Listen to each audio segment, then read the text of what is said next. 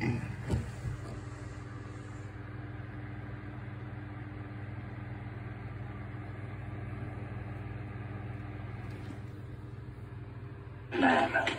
who is not a shepherd and does not own the sheep, sees a wolf coming. He leaves the sheep and runs away. And man, who is not a shepherd and does not own the sheep, sees a wolf come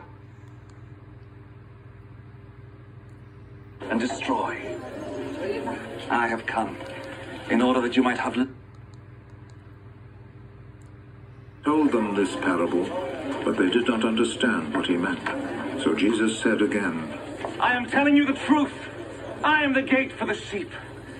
All others who came before me are thieves and robbers, but the sheep did not listen to them. I am the gate. Those who come in by me will be saved.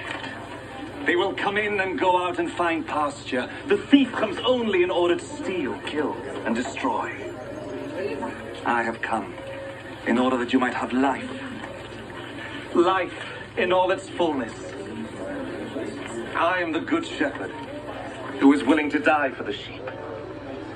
When the hired man, who is not a shepherd and does not own the sheep, sees a wolf coming, he leaves the sheep and runs away.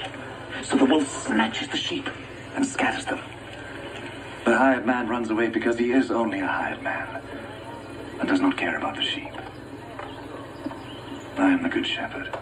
As the Father knows me, and I know the Father, in the same way I know my sheep, and they know me. And I am willing to die for them.